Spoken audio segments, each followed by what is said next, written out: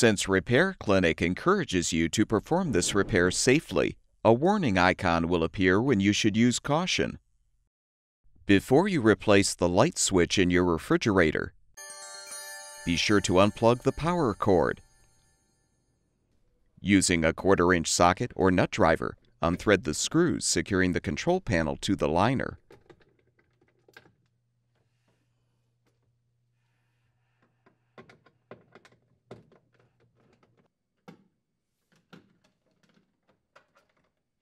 Pull the control panel forward to release.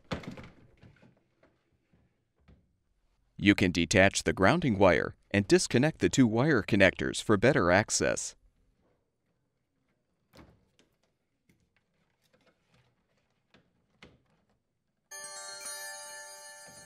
If you do this, remove the screw to release the damper control arm to prevent it from breaking.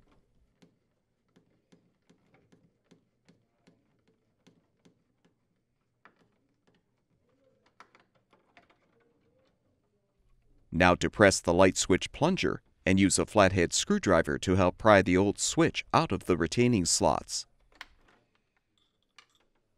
Disconnect the wires from the switch. Install the new light switch by first connecting the wires to the terminals.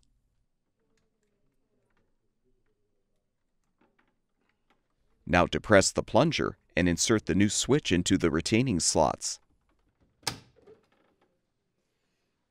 Align the slot in the damper control arm with the freezer control cam, then replace the screw to secure the arm.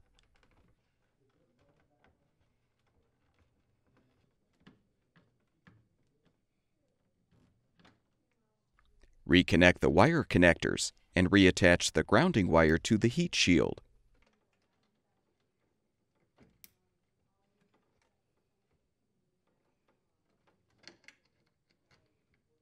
Align the control panel on the mounting tabs and push it into place. Replace the screws to secure.